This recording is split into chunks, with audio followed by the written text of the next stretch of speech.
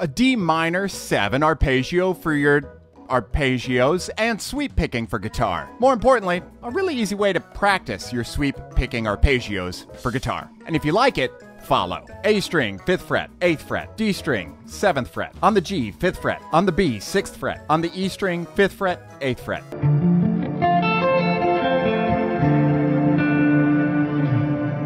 Now, of course, we could practice it alternate picking, which I highly recommend. We could also do sweep, just going down and back up. But one way I really like to incorporate arpeggios, especially in sweep picking exercises, is to repeat the last 2 strings in the actual pattern. So when we get to that 5, 8, come back to the 6th, go back up to the 5, 8, and then come back down.